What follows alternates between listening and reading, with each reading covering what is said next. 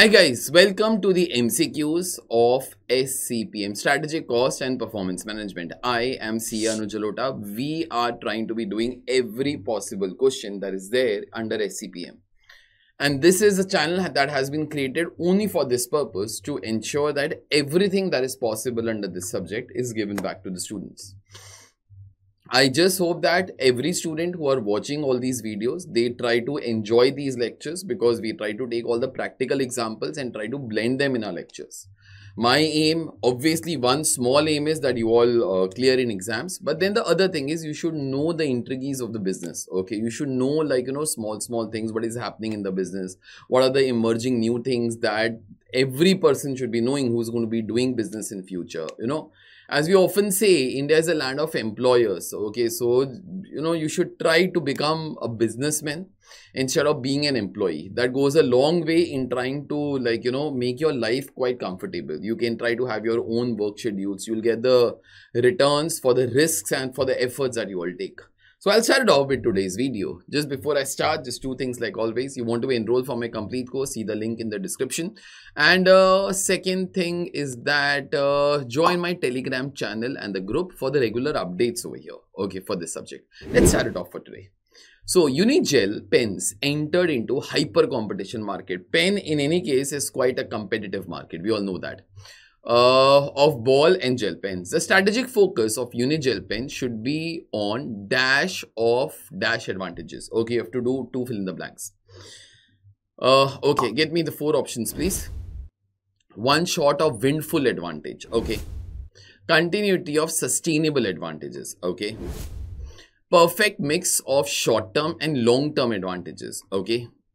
And then series of short-term advantages. Okay. Now, first of all, you should be knowing, that what do you mean by hyper competition? Now, hyper competition is a scenario whereby lot amount of competition is there in the market. Every competitor is trying, to come out with something new for some time. Let's take the example exactly of pens only. Try to be thinking, there are so many companies who are there in the ball pens. So many companies. You have Camlin, you have Luxure, you have Reynolds. Okay, there are so many companies. Now, you are also an entrant in that. Okay, you have also entered this market. Okay. Now, there is so much amount of competition, you will have to keep on introducing something new each and every time. Example, the ads that I remember, 5 kilometers likhne wala pen. Okay, there was one ad like this. Okay, now once you do that, you'll be getting some advantage. But then, this advantage will be matched by the competitor super fast, because it is hyper competitive market. So then what to do? Then try to come out with something new. Example, weird thing that I can try to be thinking of.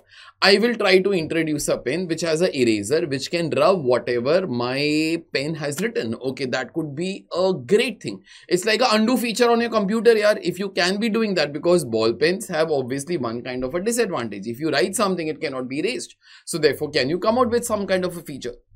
But even if you come out with such kind of an advantage, this is not a permanent advantage. Competitors will match this particular thing super fast. So what I'm trying to tell you is that this is a market whereby the advantage is only temporary, and you have to keep on coming out with the new things every now and then in order to be surviving. So it cannot be one great advantage that you have forever in your life. No, it cannot be like that. Okay, you'll require lot amount of innovations each and every time you launch a product. Okay, and you will have to keep on thinking, has competitor launched something? I have to be matching. Now I have to be launching something that competitor does not have, but then after some time he will be matching it. Okay, so this is whatever happens in case of hyper competition. Okay, now I'll read the question once more. Unigel pens recently entered into hyper competition market of ball and gel pens. The strategic focus of this company shall be on dash advantages. Give me the four options, please. First, one shot of windfall advantage. That cannot be the answer. It has to be advantages, short-term advantages, temporary advantages that keep on coming. Okay, windfall means one time might be. Okay, no. Okay, and windfall might mean actually a big advantage. Okay, there'll be no big advantage. Okay, so first, second, continuity of sustainable advantages. Now, there cannot be a sustainable advantage in case of hyper competition. For a small example, somebody thinks, sir, I will launch a pen, okay, which is made of some material which is cheaper than plastic also, sir. Okay.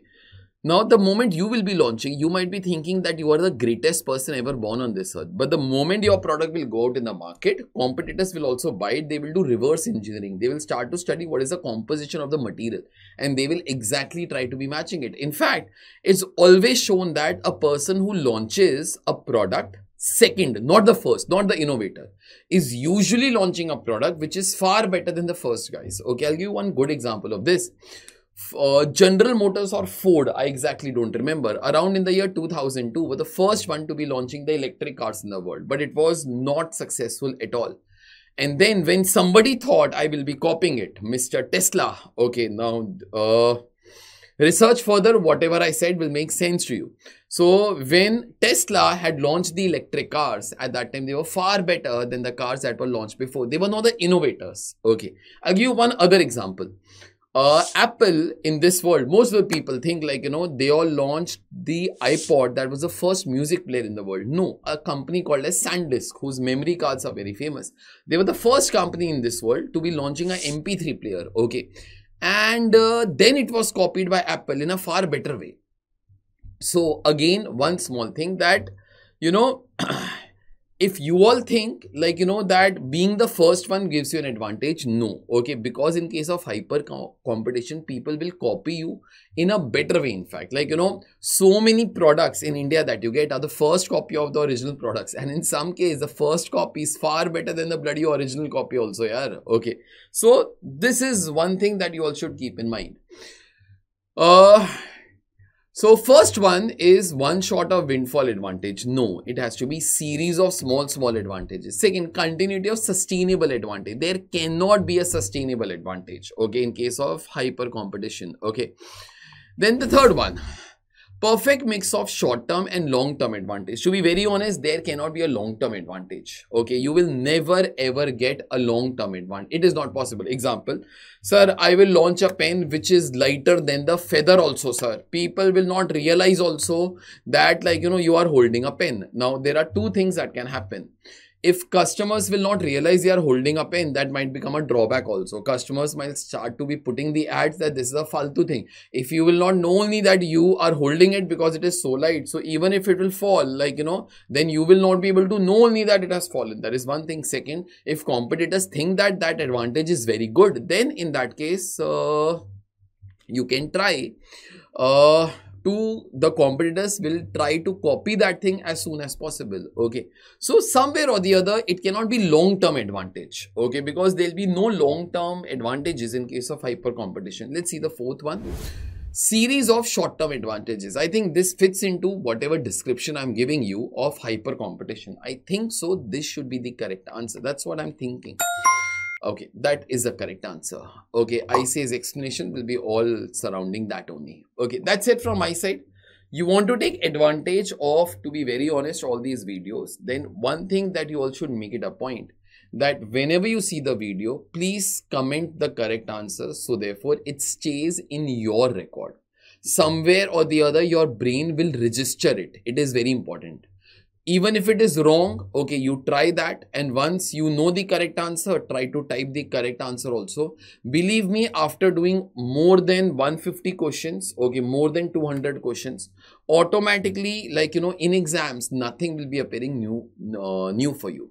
So get that thing very clear. If you're spending time on watching these videos, you have to be making use of this. Do not waste your time just for the pleasure of the videos. You do not have your pleasure, but then try to learn also and try to register also. For that, this thing is required.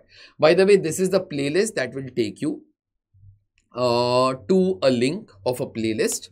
That'll take you to a playlist that has every possible MCQ that I have recorded so far of SCPM. So ensure to check it out and share it with your friends also. I'll see you all next time. Till then, take care. Smile. Bye.